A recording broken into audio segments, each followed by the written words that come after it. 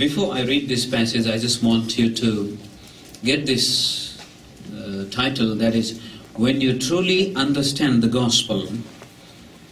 And then to make the sense of this statement, we have to go back to a verse in the Bible that we call the shortest verse in the Bible. And I am sure many of you are familiar with that. The shortest verse of the Bible said, Jesus cried. And the reason for him to cry was he was coming to Bethany, where Lazarus was dead and buried for 4 days. And he explains to Martha and to Mary and to the rest of the disciples who he was, and they kept on explaining something else. They did not get what Jesus was trying to tell them. Martha could not understand what the Lord was trying to tell her. Mary could not, the Jews could not, the disciples could not. And therefore I think the reason Jesus cried was, how come that you don't understand who you are talking to? How long will I explain to you who I am? Some people think that he cried because he was so close to Lazarus and he felt so sad. Of course he was close and he must have felt sad, but he was going to raise him up anyway. There was no reason for him to pretend to be so sad and sorry and weep before the people and then go and raise him up. With all possibility in my mind, he was hurt by the lack of faith from his own disciples. The very closest person that he was hanging around did not believe what he was telling them. They could not understand who this Jesus is in reality. They say, yeah, he will rise up after all these things. But Jesus said, no, I wanted you to say, Jesus, the Son of the living God, you are God, and you can raise this man from the dead now. They couldn't do those things. They could not understand. They could not believe, and that hurt him, and he cried. Here, when you understand the gospel, there are going to be some of the fundamental changes that will follow. If you understand the gospel, then that understanding is going to change you for the rest of your life. If not, it will also change you for something else. So, with that, let me read these few verses here in chapter 18, verse 9 onward until 14. To some who were confident of their own righteousness and looked down on everybody else, Jesus told this parable. 2 men went up to the temple to pray, one a Pharisee and the other a tax collector. The Pharisee stood up and prayed about himself. God, I thank you that I am not like other men, robbers, evildoers, adulterers, or even like this tax collector. I fast twice a week and give 1/10 of all I get. But the tax collector stood at a distance.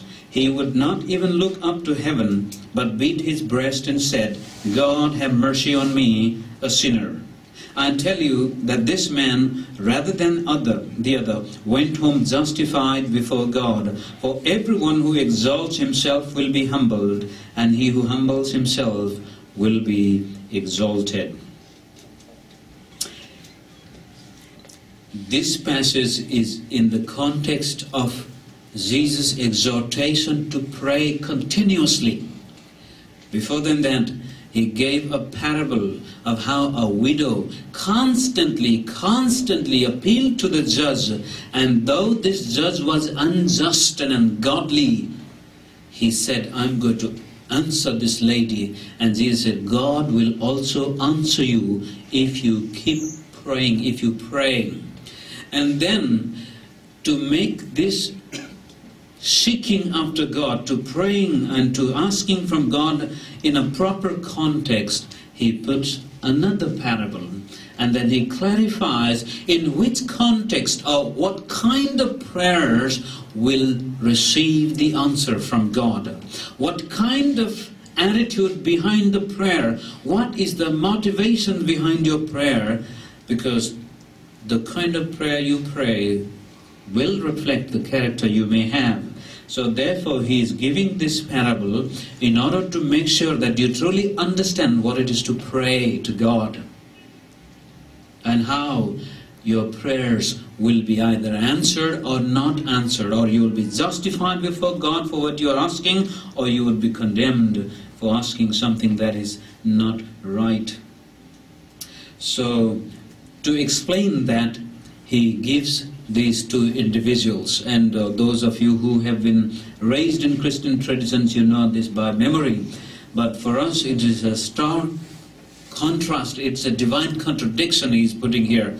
There are two men, one is a Pharisee, one is a tax collector. This is a kind of an oxymoron, that they both would go to the temple. Pharisee would go to the temple. That is understandable, because they were the standard bearer of morality, spirituality, and all the good in the society. They were the ones who embodied what it is to be a decent human being, or godly human being, or a righteous human being. But the tax collector was the embodiment of, at that time, of what it is to be an evil person. A person who is God-forsaken, that's the word. A person who have nothing of a morality in him, no humanity, no decency, no honesty, no loyalty. All that this person has is self, and driven by greed and self-interest.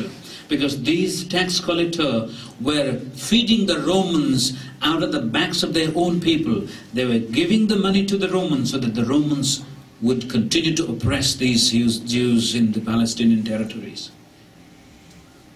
And therefore they were known as the sinners, or the embodiment, the example of sinners, wickedness.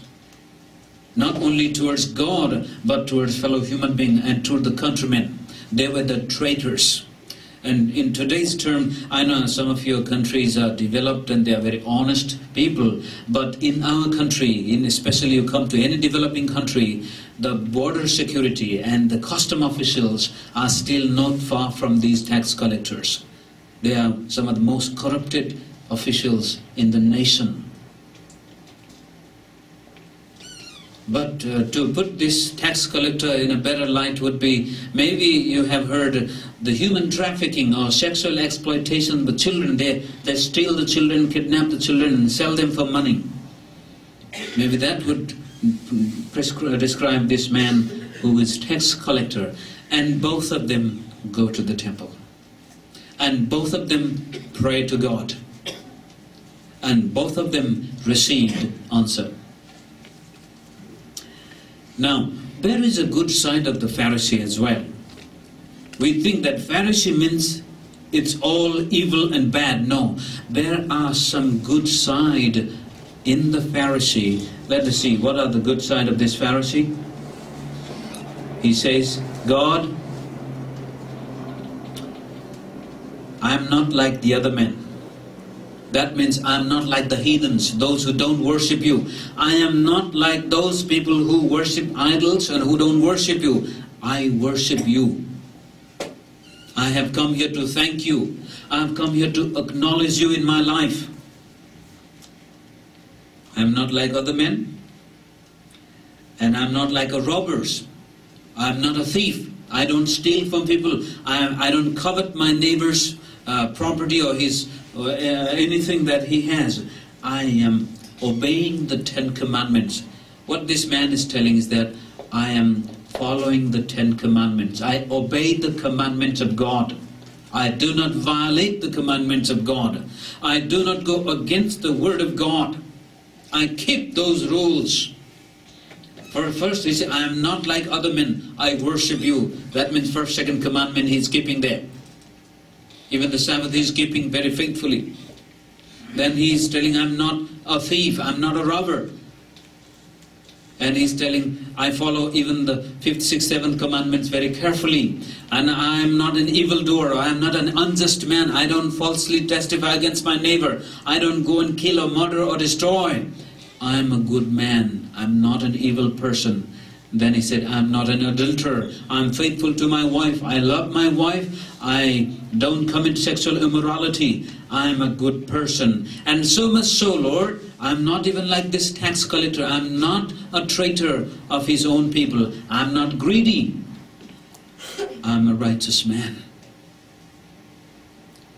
The good side of the Pharisee is that he is following the commandments of God. And that is a good thing. Jesus clearly said, if your righteousness does not exceed the righteousness of the Pharisees, you cannot enter the kingdom of heaven. You have no choice but to follow the word of God. And the Pharisee said, I do it. And the next thing he says is, I not only obey the commandments of God, I also fast twice a week and give a tenth of all that I earn. I fast 2 times in 1 week, and I am faithful in tithing, in giving. That means I practice my spirituality.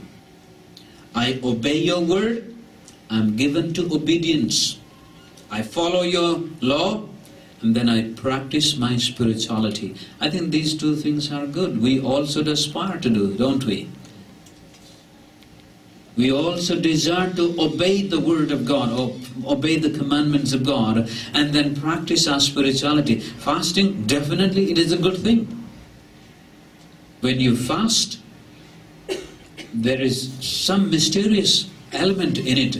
And one of the reasons that we ought to fast, as I said in our retreat also, one of the reasons we must give a thought to fasting is that this is one of the biblical way of humbling ourselves before God. The Bible says, humble yourself, humble yourself, humble yourself, humble yourself. How do you do? One of the ways of humbling before God is through fasting. I fast twice. There are many other reasons why you should fast. And then I give my tithes. I give my property, my money, my things for the kingdom of God, or to maintain this temple, to feed the Levite, to feed the priest. I give. And I think we ought to give also out of our earnings. God is delighted unto a person who is a cheerful giver. And the Bible is plenty in promising us that when we give unto God, God will not sit silent. He will reward us in many ways that we can't even understand. So the Pharisee has some good side, that he obeys the commandments and he practices his spirituality. But tax collector, there is no good side of it. There is nothing good. From the Pharisee, you can at least learn these few things. But from a tax collector, there is nothing that you would like to follow as an example. These are hated people, not because they were hated because they were some good or decent people. The reason they received the title sinner, but they acted in a wicked way. For example, the best illustration would be for the Koreans here, that during the Japanese occupations, how some Koreans turned against their own people and sided with the Japanese and exploited their own. And now, how do you look at these people? You don't feel good about them. And if a decent, patriotic citizen evaluates that conditions, and there were some Koreans who were willing to die, there were others who were willing to kill and side with the enemy because it had some profit. It had an immediate benefit. Because of the immediate gratification of their sensual pleasures, they compromise honesty, dignity, loyalty. So these tax collectors were that kind of people. The example is from Zacchaeus. You see, that man was hated, and that man was filthy rich, and he seems to be exploiting all those people who were helpless in the face of the Roman occupation. So they had nothing that you would follow as an example. They were the picture of all evil. Yet, when the match comes to an end and the boxing match comes to an end, the referee is standing. You know for sure who has received knockout blows. And you know Jesus is going to lift up the hand of the Pharisees, right? Winner. And to all our amazement, to these Pharisees' amazement, Jesus said, this Pharisee did not get his hand lifted, but this sinful tax collector got his hand lifted and said, Jesus said, this is the winner. This man went justified before God, and Jesus has placed this evil tax collector as our example to follow. He said, this man went home justified before God. And if you and I are to be justified before God, then we have no choice but to follow this evil tax collector's example, not the righteous Pharisee. The problem with the righteous Pharisee is that he allowed pride to rule his thinking. He allowed his pride to rule his thinking because he was a righteous person. He was holy, he was faithful, he was obedient, he practiced spirituality. So when he evaluated his own life by his own standard, he found himself to be a perfect human being. He found no fault in his life. So because he found no fault in his life, he can come to God and say, God, look at me. I thank you though anyway, but look at me. I'm a righteous person. I'm a faithful man, husband. I never commit adultery. I never falsely testify against my neighbor. I never covet. I didn't kill. I didn't steal. Look at me. Therefore, I deserve the kind of life I have. I deserve this life. I am entitled to receive your blessing in my life. When this Pharisee evaluated his life in his own standard, he found himself a sinless man, a perfect man. And as a result, he did not see the need for God's mercy in his life. He did not see the need for God's grace in his life because he thought he's okay.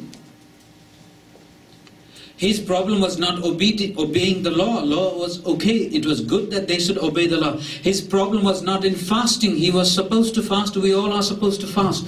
His problem was not in giving tithes and offerings. We all are commanded to do so. His problem was that he took all these good works as a substitute for him to be accepted by God. He thought, because I am doing these things, therefore I have the right to enter the presence of God. Therefore I have a right to come before Him and receive my life, my breath, my everything. Even if God does not do anything, I can do everything to save myself. That was his basic assumption, that because I'm doing these things, I'm a righteous person. Therefore, I'm okay. I don't need God's grace. I don't need God's mercy. I don't need God's help because I have already fulfilled the requirements. I have checked in all.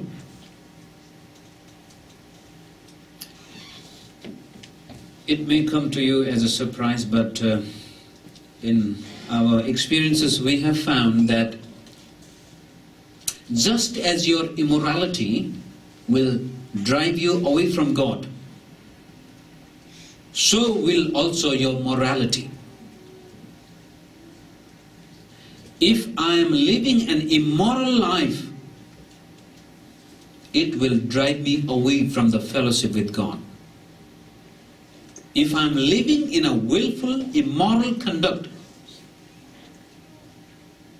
it will take me away from that intimacy, peace, joy, life that is found in Christ. In the same way, if I'm living a morally perfect life, if I think I am a just person, I'm a perfect person, I am righteous, I am holy, I am moral, I have no defect in my life, this will also drive you away from God. Just as your immorality will drive you away from God, so will also your morality. The moment you fall in the trap of being a moral person, the moment you try to be a good person in order to be accepted by God, in order to be justified by God, in order to receive the answer to your prayers, you fall in the trap of this Pharisee. You fall in the trap of the elder brother in chapter 15, who was slaving at home, but he was far from the intimate relationship with the Father. So this Pharisee believed his morality and fell. He thought that he's perfect human being. Can you imagine coming before the creator of the universe, the perfect one, the perfect beauty, perfect love, majesty, whatever nobility there is in this universe? God is the symbol of perfection. And John couldn't find any word and said, God is love. The perfect love, perfect compassion, perfect beauty, perfect forgiveness, perfect holiness. And there this man comes and he presents himself as if he is the perfect one too. And Jesus is telling us, maybe you are perfect in some area. Maybe this Pharisee thought he was perfect in some area, but not in everything. We are conceived in sin. No amount of justification will get rid of your sin nature.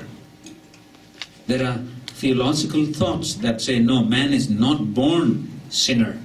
You know, there are very well-meaning Christians are following this line of thought nowadays. There are many books being written that you become sinner because you commit sinful act. You're not sinner because you're born sinner. How much we deny that, how much we try to rationalize, no, I am not sinner by nature, I become sinner because of my sinful act. If you fall into that trap, you will never be able to come closer to God. Because there is no other way apart from following the path of this tax collector. So there are times, even prayer life, when we pray, we do not come to God with confidence because there is this nagging condemnation. Oh, I'm not good enough. We fall into the trap of this Pharisaism that, oh, God may not hear me because I am not yet perfected. It's a danger. I fell in that danger in my early part of my life. And sometimes, even now, the devil brings this kind of a spirit. Every time I fail to express my love to my wife or to my son or to my fellow human being, or somewhere I blew, and there is this spirit comes, oh, you're not perfect. And I always remember Martin Luther's description, every time there is a monkey on your shoulder, that's the time to shout and say, praise God, I am not perfect and therefore Jesus is perfect for me. But it is a real danger that you will never be able to enjoy the life that God has brought in Christ if you fall into the trap of being better before you can hear from God, being better before you receive answer to your prayer, being better before you come to church, being better before you get right with God. No, you can never get better enough, my friend. Jesus is presenting us the key factor that changes our life, and that is the understanding of the gospel. And it is that no matter how sinful you are, and no matter how righteous you are, makes no difference to the plan of God in Christ. Jesus Christ is the only solution as described through the life of this tax collector.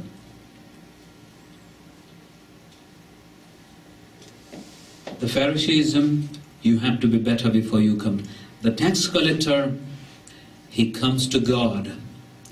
And he is not able to look up to heaven. The bodily expression is that he is beating his chest or breast.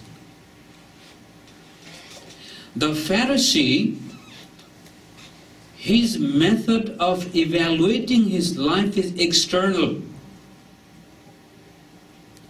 I did this, I did that, I did this. But the sinner's problem is here. The tax collector's problem is here, right in the heart. It's the internal struggle. And he said, God, have mercy on me, a sinner. That's all. The shortest prayer, one of the shortest prayers. God, have mercy on me, a sinner. This tax collector also evaluated his life. Maybe, now there are debates whether was it the work of the Holy Spirit or was it the human freedom that brought him to that realization? That is beside the matter. That's not the topic here. The matter is this Pharisee and this tax collector, both of them got a chance to evaluate their own life. Maybe this tax collector was on the way. He heard about Matthew or he heard about Zacchaeus or many other friends. He has heard something. Of course, this is a parable Jesus is giving. This tax collector has come into the knowledge of God's great grace.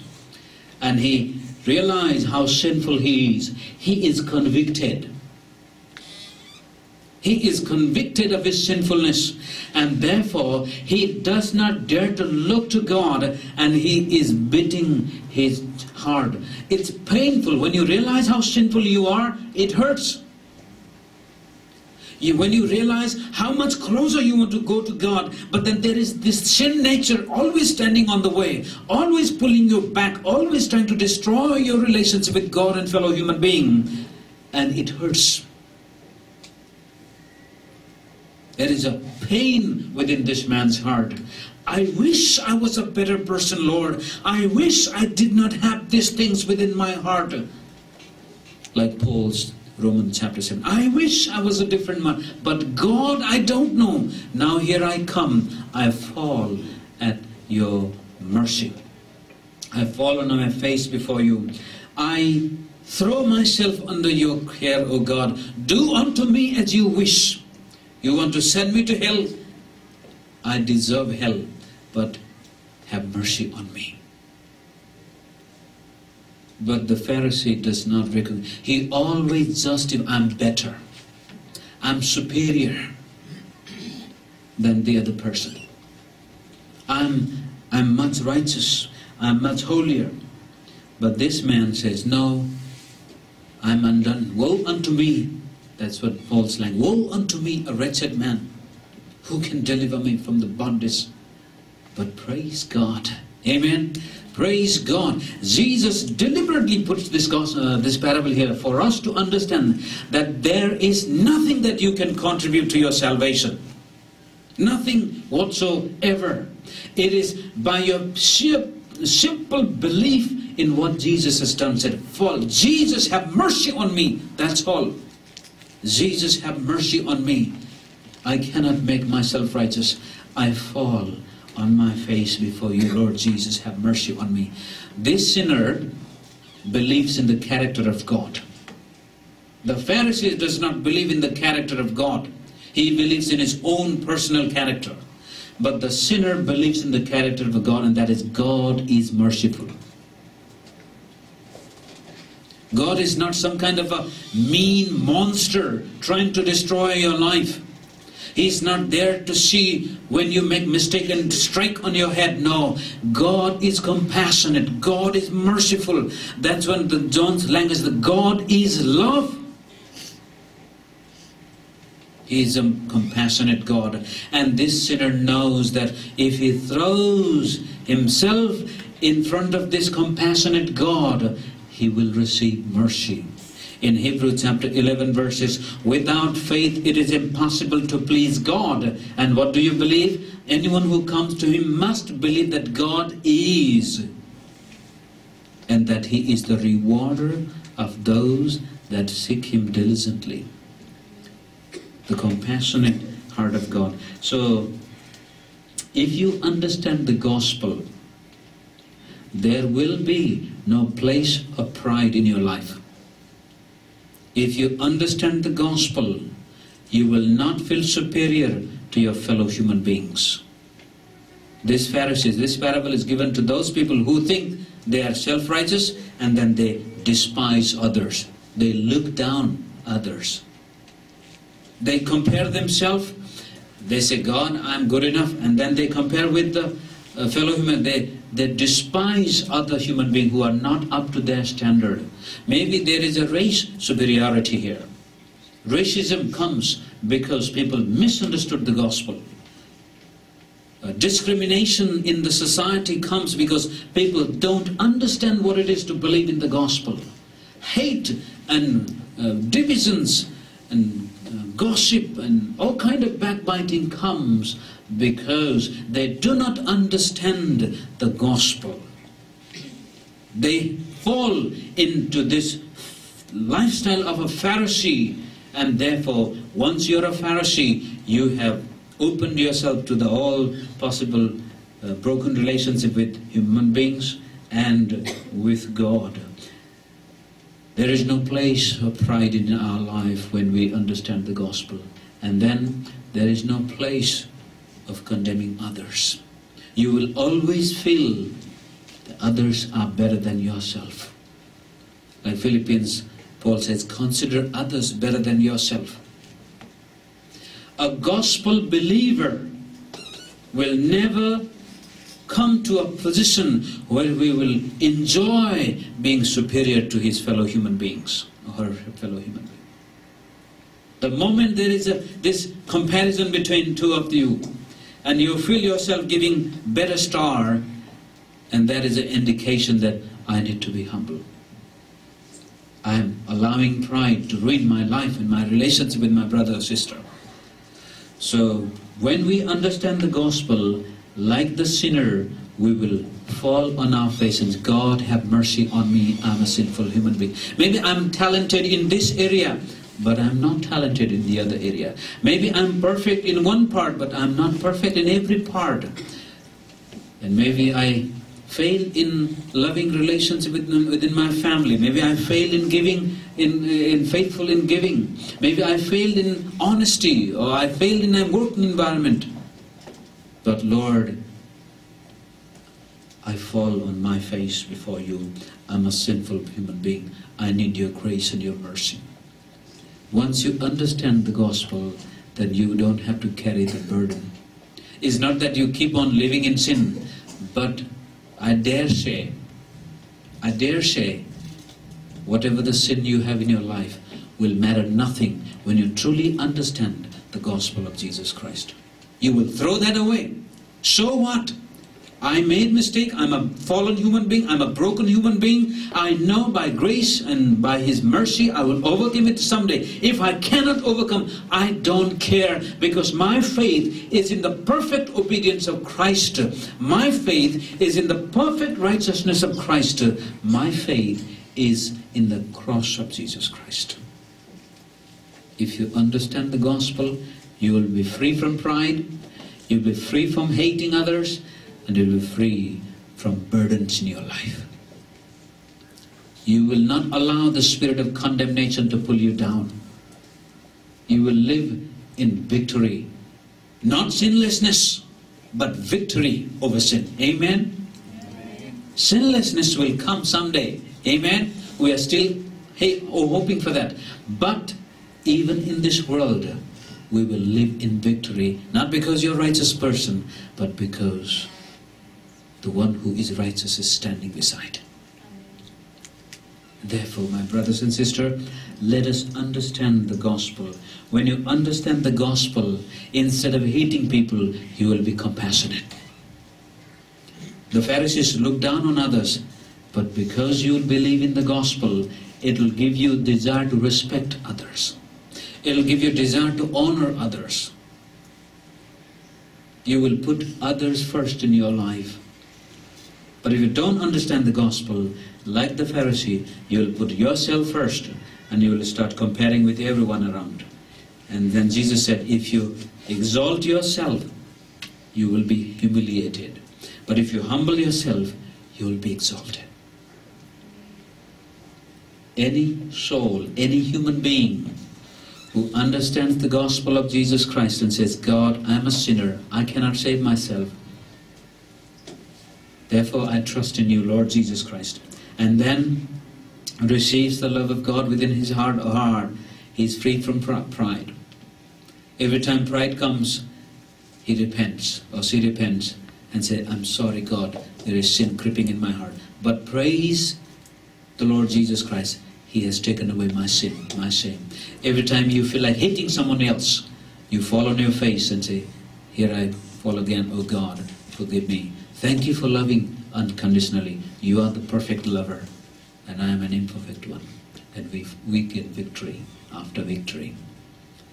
You may get the pinch. When someone hurts you, you get angry, you get upset. But then once the pinch goes away, you fall on your face and say, oh God, I'm sorry. Like the Pharisee, you don't justify. But like the tax collector, you beat your breast and say, have mercy on me, O God. And then you leave that there. You don't carry home. Jesus said, leave the burdens with me and I'll give you rest. All who are weary and heavy and burdened, come to me and I will give you rest. And Jesus wants us to go higher, my friend. He wants us to live a life that is free. But that will come when you allow the burdens to roll away by understanding what Christ has done for you. And for that, this parable, you have to understand. No amount of good work will make you righteous before God. And no amount of sinfulness, if you repent, will prevent you from coming to God. No amount of sinfulness or immorality will ever be able to prevent you to come to Christ if you repent. Shall we bow our head?